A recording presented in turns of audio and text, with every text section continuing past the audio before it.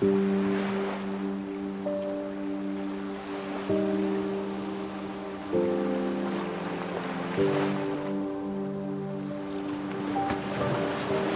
and welcome back to Creative Pet Keeping. In today's video, I'm going to share with you something really amazing that I got to see at the beginning of this year when I went to Hawaii with my family. So here is a really large group of green sea turtles that were lounging on a little private beach behind the little surf house that we were staying at. You can see the excitement on my face because I didn't know that they were going to be there. I was expecting to see a lot of humpback whales in Maui and maybe one sea turtle, but a whole group, and to be able to spend a lot of time just to hang out and sit there and from a distance observe their natural behaviors was a really amazing thing that I got to experience, and I am very happy that I was able to film this and share this with you as well.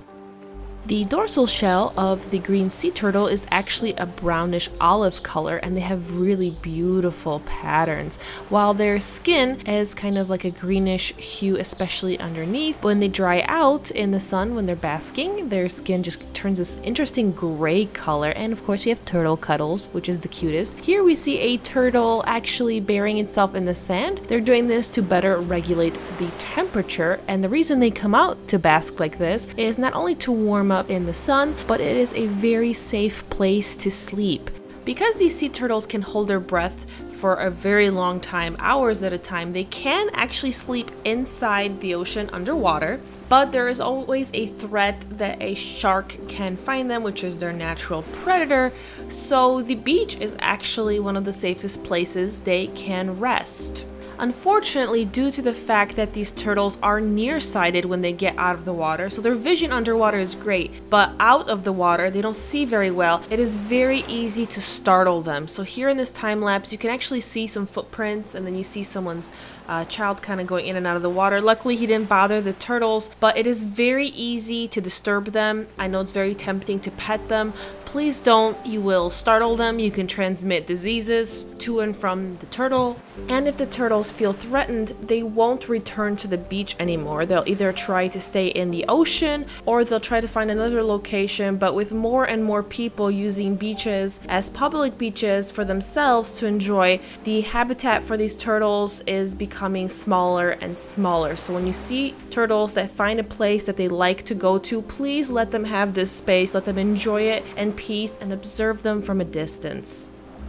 Although these turtles are an endangered species, I really think that together we can make a difference in trying to help them in a variety of ways. If you live in an area where these turtles are nesting, I highly encourage that you try to get involved to protect those areas. You can also support a lot of organizations and rehabilitation centers, as well as do small things like try to avoid using single-use plastics. A lot of things like bags, bottles, and straws end up being in the ocean and really harming these turtles, and trying to eliminate those little things or greatly reduce them in your day-to-day life can make a big difference in helping animals in the wild. So I hope that maybe this video will encourage you to do that and also fall in love with the green sea turtle as well as other turtle species, because there's so many amazing wild animals in the world and we need to help them. We need to help preserve them. We need to care about them,